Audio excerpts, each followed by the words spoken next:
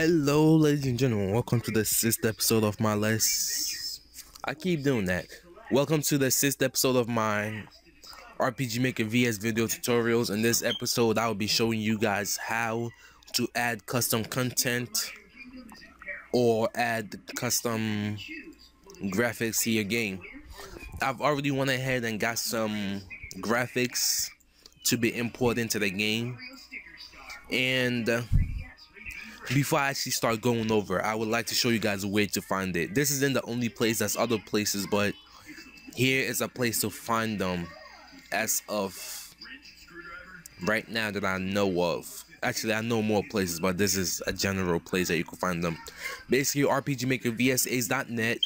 You go down over to Resource Showcase, and then you could go through the whole form, because this is basically for people uploading their creative work. And then, but if you want to have them all in one place, you just go to this thread, which is pinned, Resource Showcase Directory, and everything is broken down into sections. So you could go ahead and, if you're looking for sprites, you go here and you look for sprites. If you want music, battlers, and so on. So a very nice list made by Grandma Deb. Another way to find it on this same website is just by going to this tab right there where it says graphics, and it'll show you a whole bunch of resources that you could pick. Actually, go to Galley. Then you could pick from sections. Okay, I've already gathered some resources. I don't waste time on that on the video. Now let me show you guys how to import them.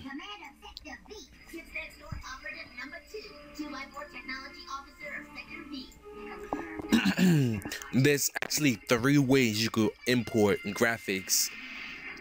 2 ways is outside of the game, and 1 way is inside of the game. And then the 2 outside of the game, you could, okay, let me show you. 1 way is if you want to permanently import a graphics to your database, which means every time you make a new game, you will get that graphics every single time.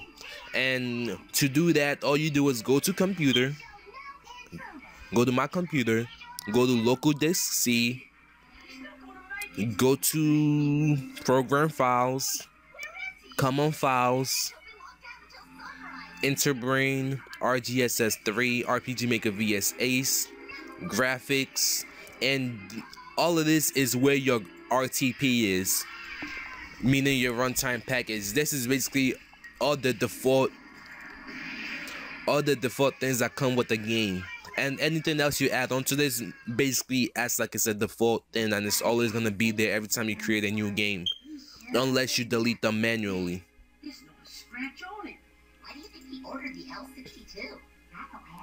Okay, now to add graphics to this, you basically just, let's say I want to add a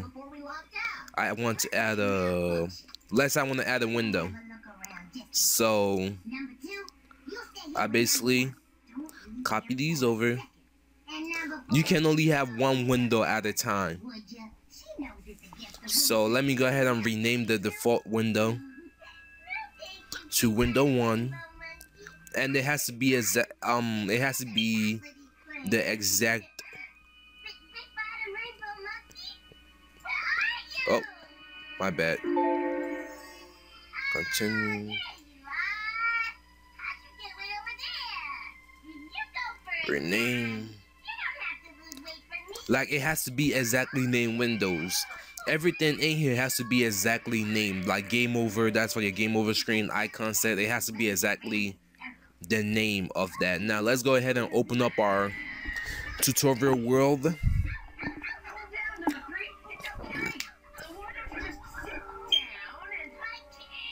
And then, just for an example to show you that it's working, let me make a show preview. As you can see, this is not the default way that this is not the default menu. As you can see, it's different. So that's one way to import graphics permanently into your games, and then every single time you make a new game, it's always gonna be there.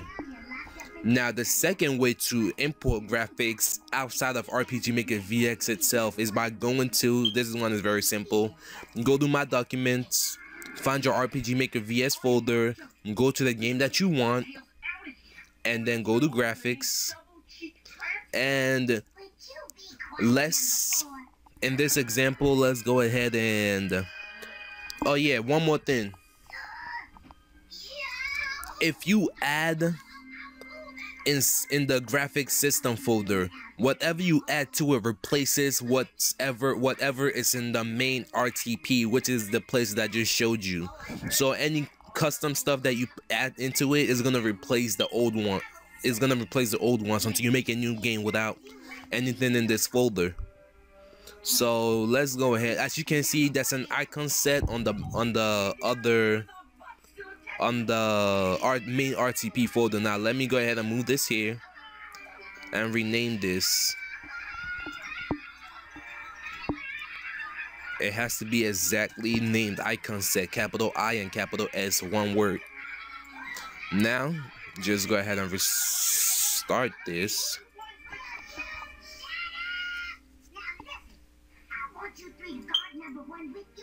To database items. Yeah, there's gonna be a black bar around it, and I will show you how to get rid of this.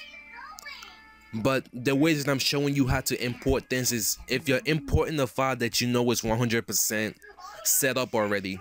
Like the icon set isn't set up already, so you have to import that a special way, unless you want to set it up yourself in like Photoshop or something like that. But I wouldn't recommend that, because RPG Maker VS Ace and VX has a built-in way to import graphics without okay, so basically this is how it works. If you want to import an animation, you find an animation and you add it to the animation folder. If you want to import a battle back, you go ahead, find the battle back you want, move it here, and now you have a battle back.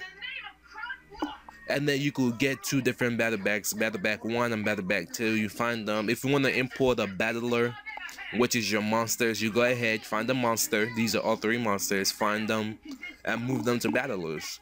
If you want to import a character, again, go ahead. As you can see, this is the tutorial NPC that we made in the last episode. Every time you generate a character and save it, you could choose where to save it, but it defaultly saves here. But if you want that to be permanent in your game, you could go ahead and save it to the main RTP folder, because it's already set up for you. Okay.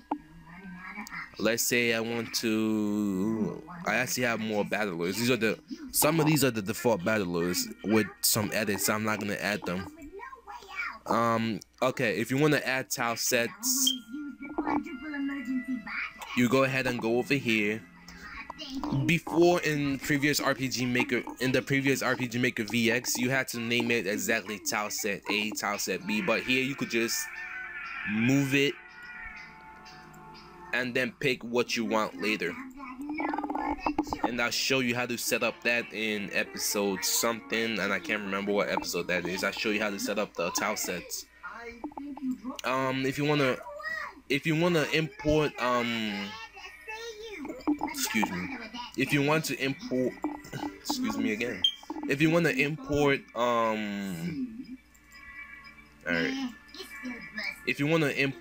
I can't remember what it's called right now for some reason.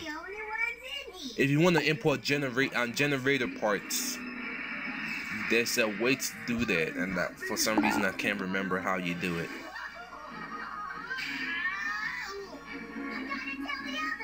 How do you do it? Data, it's not here. It's definitely not there. Auto, wait. Server world, system, it's not here. Graphics. It should be here. Picture. Well, there's a way to import these. Once I figure it out, I'll make a short video on it. But for right now, I can't remember how you import. I used to know, but I haven't. Ever since I got RPG Maker VS Ace, I never actually imported any graphics. But I got these to show you guys, but then I forgot how to do it. So now that you know how to import graphics from outside of RPG Maker VX Ace, let me actually go ahead and show you how to import it within the game, so you don't have to exit the game and then go back into it every time you import new graphics. Okay, I've actually imported all my graphics, so let me go ahead and find something I haven't imported. For example, oh yeah, music. I have some music. Let me go back. I have some music from Life Audio, background music. Okay, these are some music files. Let me go ahead, copy these over here, and I'll show you how to import music files. Okay, to import graphics within RPG Maker VSAs, there's two ways to do it, which is actually the same way. Is you can go to Tools and go to Resource Manager, or you could simply just click this icon right here or press F10, whichever one floats your boat.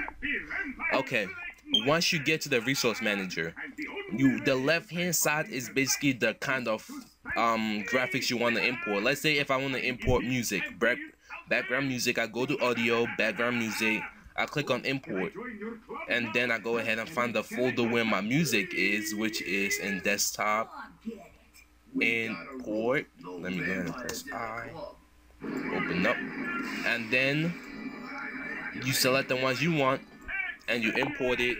And when you import custom graphics from, when you import custom graphics from the main RTP folder, everything is going to be in blue, meaning is the default one, and every time you make a new game, the blue ones are always going to show up in that new game. So whenever you put something in your main RTP folder, it's going to come up as blue. But if you add anything to your main game folder, which is in Documents, RPG Maker VS Ace, and then the name of your game, it's gonna show up in red, meaning that it's only temporary to that game that you're working on, unless you copy over the files to the other game or the main RTP folder. So right here, you could export, meaning I could export these two if I want to, but you could export them to a file if you want to use them for another game or something like that. You could delete them from right here. Here's the custom tool that I was telling you that RPG Maker VS Ace has. You see how I have this the icon set that I imported that wasn't set up right. You see how it is right now? That's a way for me to fix this, to fix the blackness and make it transparent. So let me go ahead and, I don't want to delete it because I only have one of them, so I'm going to go ahead and import. Go back to RPG Maker VS Ace, graphics, system, go back, just import this again, and then it's gonna show me this. This is the custom the tool that I was telling you about that fixes it. So basically, this is what you do: left click to pick what you want to be transparent, and right click to pick what you want to be translucent. But right now I'm gonna leave it both black. And you could click on the 1 times to zoom in or the 4 times to zoom in and even more. But once I press OK, it should fix it for me.